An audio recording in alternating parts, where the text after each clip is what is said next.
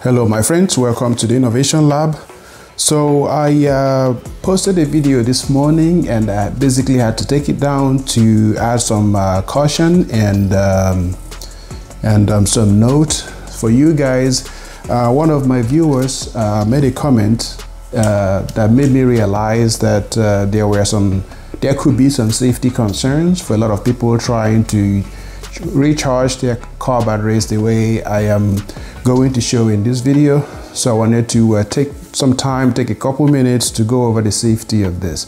And if you don't feel comfortable doing it the way I'm going to show in the video, please, by all means, I would highly recommend that you take the time to bring out the battery from your vehicle, place it on a nice table that has nothing that you could be worried about, and then you can use this system to recharge your battery if that's what you want to do. So talking about safety, so on this system I was able to do it the way I did it in the video because I am very familiar. I built this system, put it together, and I am very familiar with electrical systems, electronic systems. I know where all the safety weaknesses are. So my mistake in the video was to think that everybody will be like me, conversant with the electrical systems. So let me talk through this a little bit. So there are about 3 points of safety here. The first one is that when I am doing this, and I highly recommend you do the same thing, make sure that you plug into a mains outlet that's fused or possibly has a GFCI. Secondly, these servo power supplies are built with overload protection, so if there's any short on the output, they will trip off. So that's the second layer of safety. The third layer of safety will be on the actual boost converters themselves. So the boost converters they come with fuses, as you can see here. So these fuses, if you try to overload them, exceed the current rating, the fuse will blow, or fuses will blow. So that's 3 layers of safety that I always make sure that I work with. Then for me, I also make sure that, as you can see, that everything is, all the exposed contact or connecting points are heat shrunk, and everything coming out of here is basically low voltage. We have 12 volts coming out of here. So basically all I am doing is to dial up that voltage to 14 volts, as you can see here, to enable me to charge a 12 volt battery. Again, if you're not comfortable doing it the way I'm going to show in this video, make sure that you take the time to pull out your car battery, or don't even do it at all. If you're not trust yourself that you know enough about electrical systems to do it, please do not do it, because we will not be responsible for your outcome. You alone will be responsible for your outcome. When we make these videos, it's all about showing you what's possible, showing you what we're doing for those who will be interested. All right, my friends, so let's get into it. So I woke up this morning and I saw that my car battery died. So I had to find a way to recharge it. Kind of saw this as an opportunity to show you guys the application of the universal charger that I've made a few videos on. So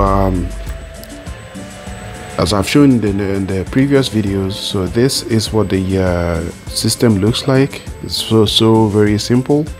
You go from main supply to your servo power supply stack to your DC to DC boost converter.